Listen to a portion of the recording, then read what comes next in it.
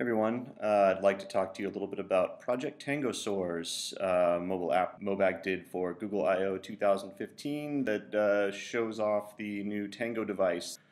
Basically what it is the game is divided into three basic parts. It's divided into site setup, where you walk around the area you want to play, fossil collection, and then finally you get to explore a VR world. So setting up is in two pieces. First, you walk from one corner of the room to the next corner of the room to the next corner of the room, setting up markers so we can define the play area. Once you've done that, the next thing you do is set down our DynoRef machine, which is kind of our base of operations.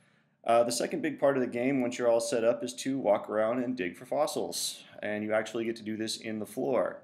So you walk up to one, you point the Tango device, and you dig.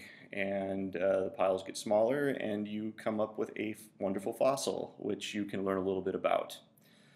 Once you've collected all three, you bring them back to the DynoRef machine, and you place them on the machine. It will scan them. It will then use the information that it's scanned to open up a portal back to the Jurassic period. Once the portal is open, the user will walk through it, and they have about 90 seconds to walk around and explore and look at the dinosaurs and the dragonflies and just explore the world and learn a little bit about it.